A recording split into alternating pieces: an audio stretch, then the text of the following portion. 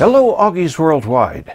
I'm Dave Kassler, amateur radio call sign KE0OG, here with another episode of Ask Dave.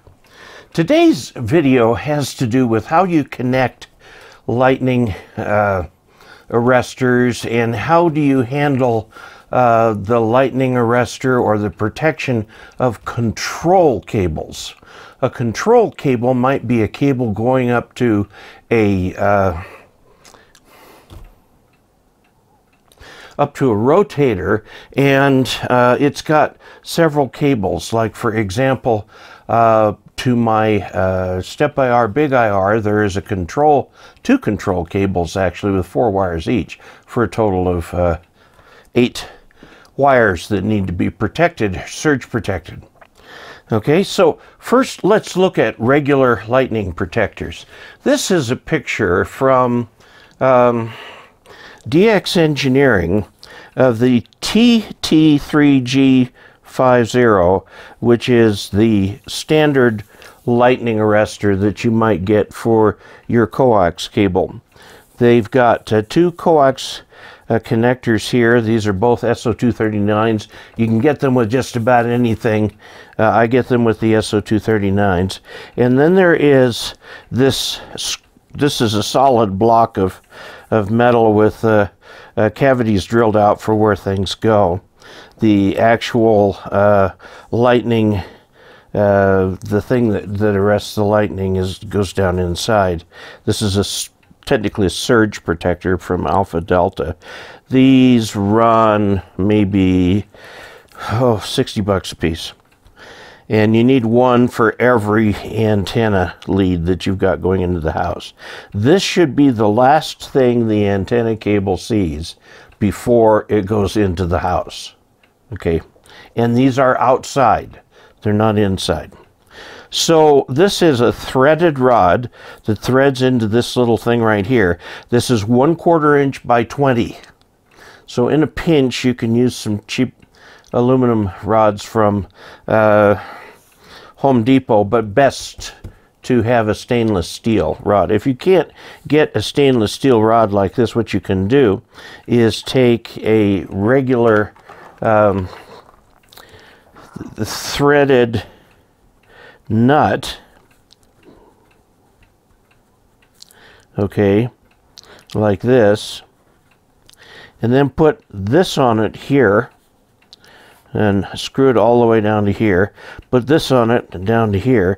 Screw this into the hole there, and then this nut, this extra nut, you can screw down tight. The fact that this has this extra top off here doesn't matter. Don't try to take that off because it'll screw up the threads right there and you'll have a heck of a time getting a nut on or off of that. But they do screw up tight like this. Now let me show you how these are used. Okay, we're going to look at something from the actual Alpha Delta website. Okay, these are the arrestors that we looked at, and you'll notice here is a copper plate. Its copper plate comes here over to here, and another copper plate comes here on the back, and when you put these in here, it squeezes the copper plate real hard so that you have a good connection there. And then you put that bolt, which by the way is stainless steel, from this, which is stainless steel, up against it.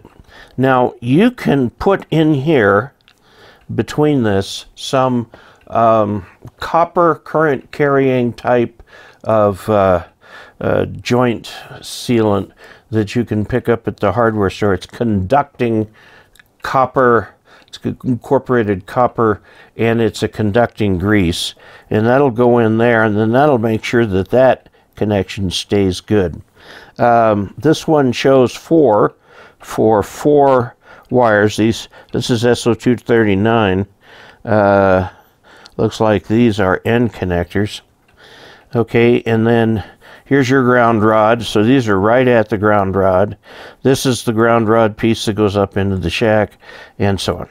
Okay, here's another way of doing it. You can buy these bars online, and this is connecting your ground wire. This is the one that goes to your let's see. This is the one that goes into the shack. This is the one that goes to your ground rod. And this one right here can go over to bond with your utility ground. Note that they're screwed in this way. You have to get at the back in order to unscrew it.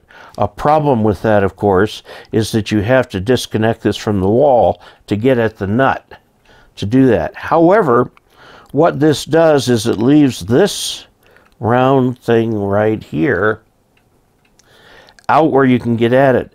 These are only thumb tightened, and when you untighten them, what you get inside is the actual little gas tube that is the spark that will cut across and short out the nasty current spike you're getting. Okay. Another way you can do that is to put these in to a box. You can buy these boxes. DX Engineering has them. Other people have them. There are a variety of different types of these, but this is a box that can be closed and makes things much neater. And here you have one of those alpha delta, and I think this is a polyphaser, and this is something else again.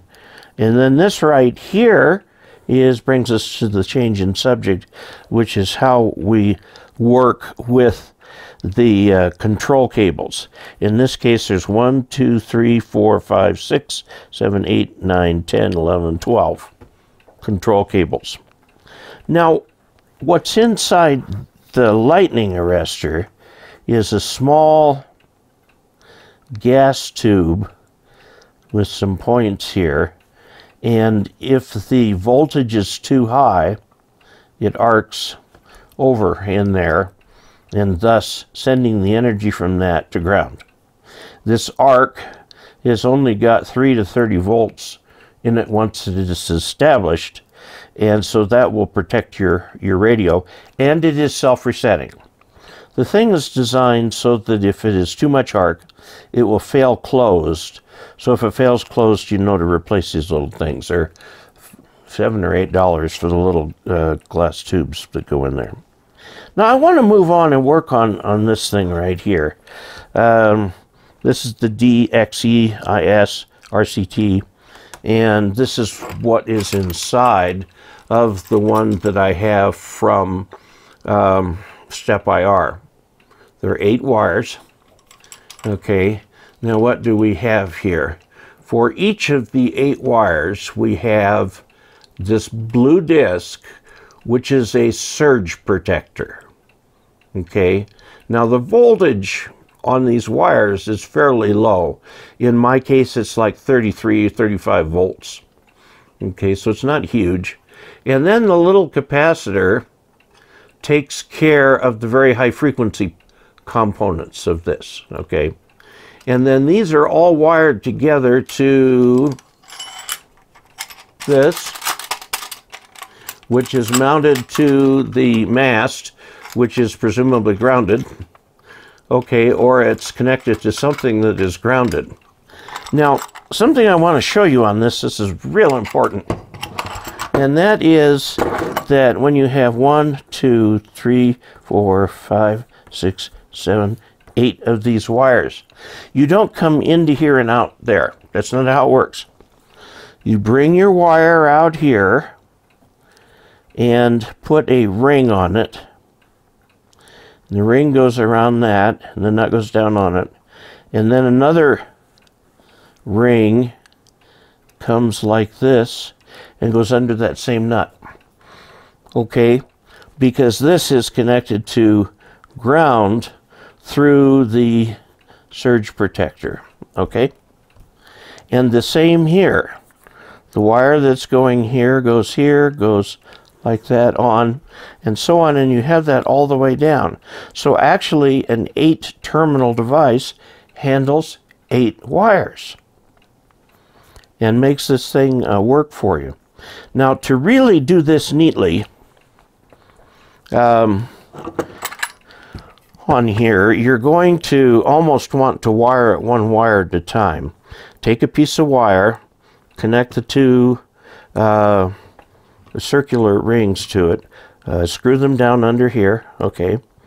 And then your next wire, about a half an inch or so there, it's a little bit more, and put those under there and so on. You can make it look very neat, or you can make it look like a mess, but whatever works. What you do not want to have is a wire that comes out of here and goes to the antenna. Excuse me, Callum. It goes to the antenna, because what happens then, if it's too close, you'll get the arcing from the antenna. So you want to run your wires out about here, and then each one comes in and dips in for this thing right here. And this is mounted this way.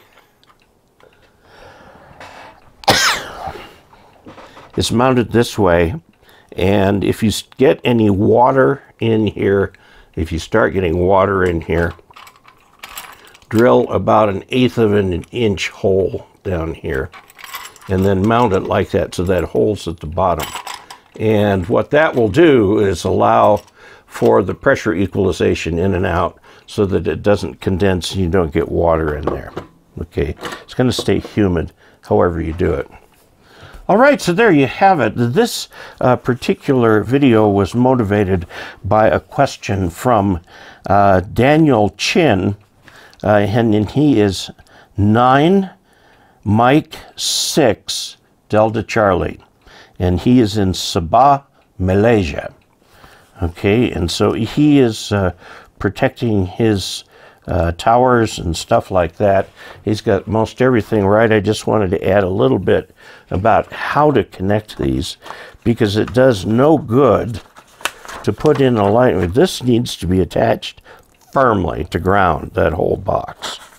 Okay, this box here is plastic, but this back plate right here, see the metal plate in here, is connected to ground. See the thick strap? You can put a strap on, take the strap out the back down to your ground rod.